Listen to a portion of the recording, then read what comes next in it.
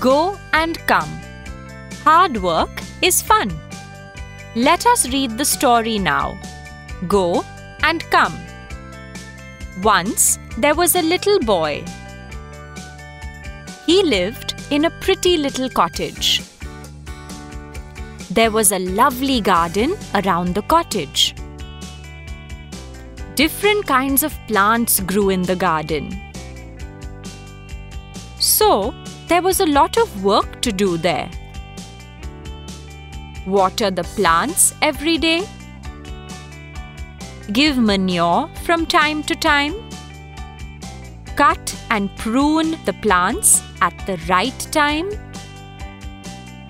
Weed the garden. Clean the garden. Everybody in the little boy's family helped to take care of the garden. The boy had a very strict uncle. He believed in hard work and discipline.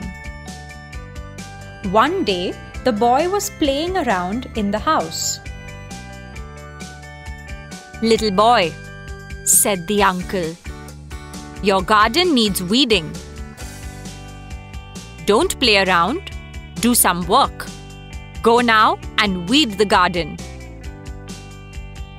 The little boy did not feel like weeding that day. "I can't do it," he said. "Oh, yes, you can," said the uncle. "Well, I don't want to. Not just now," said the little boy. "But you must," said his uncle. "Don't be naughty, but go at once and do your work. This is an order. Get up and go." The little boy felt sad. "Uncle is so unfair," he thought. His chin began to wobble. He had a lump in his throat. His eyes welled up. Just then, his mother walked in. "What's the matter, little boy?" she asked.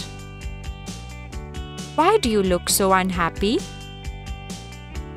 "Uncle told me to weed the garden," said the little boy. "Oh," said his mother, "what fun that'll be! I love to weed, and it is such a fine day. Can I come and help you to weed?" "Why, yes," said the boy. So, the boy and his mother went outside. They weeded the garden. They had a very good time together, working and chatting and laughing. Did you like the story, children? Yes, teacher, but I did not understand many words in the story. That's okay, Ahmad. We will learn those words in the next class.